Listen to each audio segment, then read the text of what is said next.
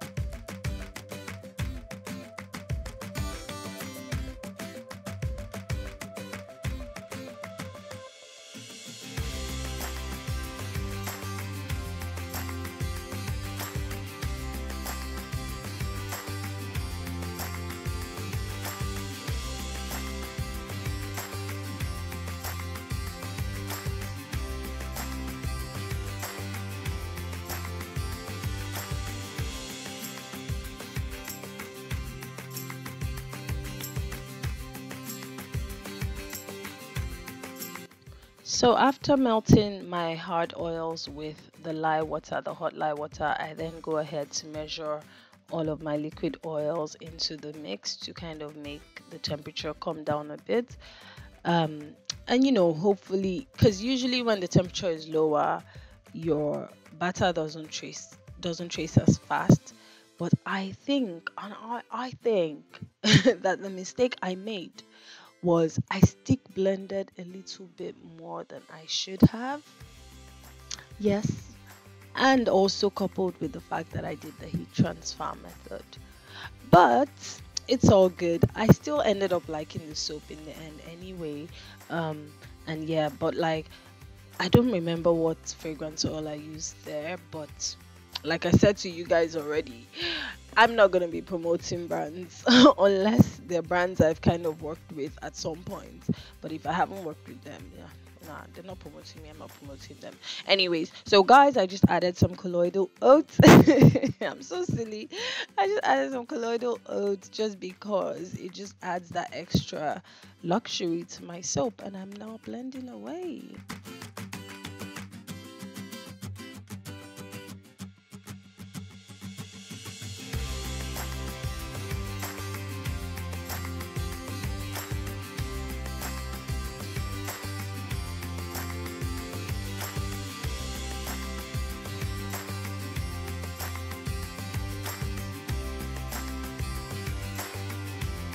So now onto the mixing. I am using a yellow, a kind of red. It's not really a dark red, but it's a reddish red.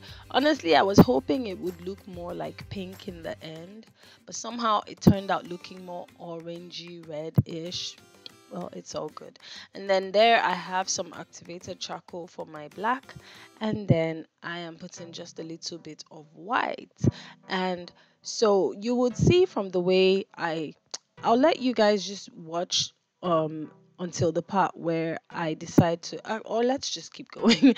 Okay, so you're gonna see how I started pouring in my batter into the mold, and you could see that. And guys, I never know the names of all the designs. There are just so many names. I just do whatever. I don't know the names of designs. But you would see here what I wanted to do at first. So I'm pouring in my yellow batter. At this point, you can already see it's getting thick, and I'm working with the yellow and the red, and then I go, this is sort of, I think it's called a thin lines technique or something like that. So you just go from side to side, side to side. That's what I was trying to achieve. And then put the black a little bit, and then at this point it was already getting thick for me, and I could feel it. Look there, it was kind of thick. And then do the white, and then go back with the yellow and the red, and go side to side, side to side for a few, and then again with the black, and then the white. But guys, there's something I will tell you that happened at this point.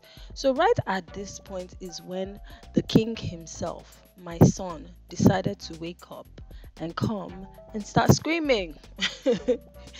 Like literally, he was right there beside me, just screaming for my attention, and I'm like, but this is really not the point. I can stop. I really cannot stop. Like, so I was trying to rush. The thing was getting thick on me, and it got too thick. And if you guys are already used to me already, you know that once there's a blunder in my soaps, I always change directions. Like, that's when I just change from what I wanted to do initially and just do something else entirely. And so here I was just still pouring in to see if something, something could come out of it. But it wasn't even, it was about halfway through the mold at this point, and look how thick it was. And so this was when I just gave up on it and left the rest of the batter and just decided to swirl. And now this is my swirl, and as we know with swirls, there's a tendency to over swirl, but that's still okay. I wanted to over swirl because sometimes I feel like my soaps indicate my state of mind, and really this was my state of mind. It was a bit chaotic. And this is what I ended up with, a marble. And what I liked about it, which I'll show you at the end, is the way I cut it brought out two different designs from this. And so I still had quite a bit of butter left, so I put it in my 1 pound mold there. And here is something I had always imagined doing, and that is just splattering on soap batter, just to kind of indicate that my mind right now is in some form of chaos. And I've always imagined doing this to kind of see what the soap would turn out like. And I did it. And I was just splattering, like just pouring it randomly, just splattering. The goal was, let's see how this is gonna look. Let's see how a chaotic artist can create something, right? Or a scattered artist, let's say. And so that's what I did here, and I actually liked this. And incidentally, I think I like this more than, I like this more than the original design. It's just weird. But anyways, guys, I'll let you guys see how this turned out.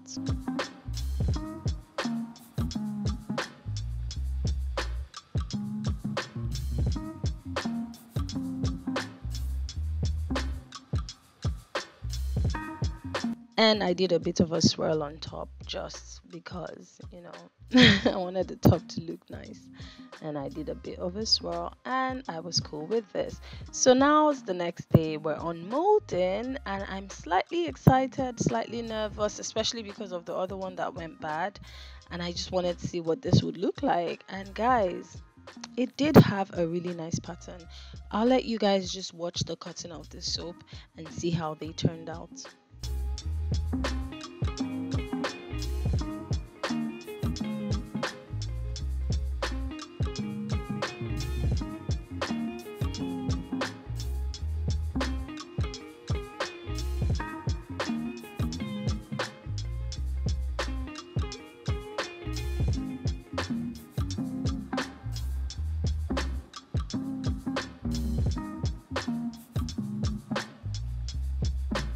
So guys, you can see the swirl on top there. It's just so lovely and you're going to be surprised what comes up, what we see underneath it.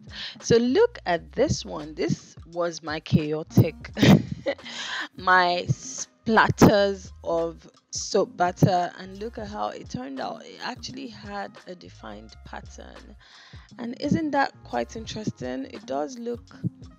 It looks really good. In fact, I'm going to try this again with intention this time. So I'm going to choose my colors and just do some splatter, splatter, splatter, because I do like it. It's fun. It's everywhere. It's just disorganized and, still lovely and still beautiful. So I'm going to do it again. So here I'm just trying to get out the 3 sets of bars. I had to cut this into 6.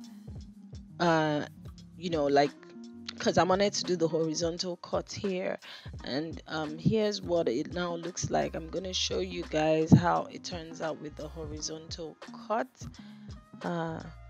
and it was just so fascinating to see how it turned out. Look at that. It's like 2 completely different soaps in one.